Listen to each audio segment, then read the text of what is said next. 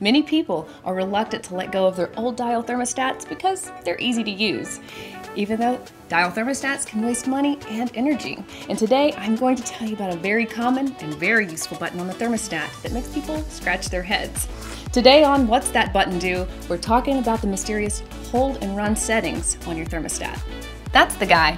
So what does it do? Well, I'll tell you. With digital thermostats designed to follow your set program, what do you do if you need a break from the pattern?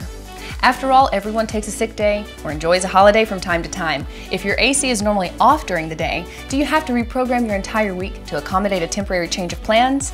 No. This is where the hold button on your thermostat comes into play. By pressing hold on your thermostat, it'll lock in the temperature it's currently at until you change it again.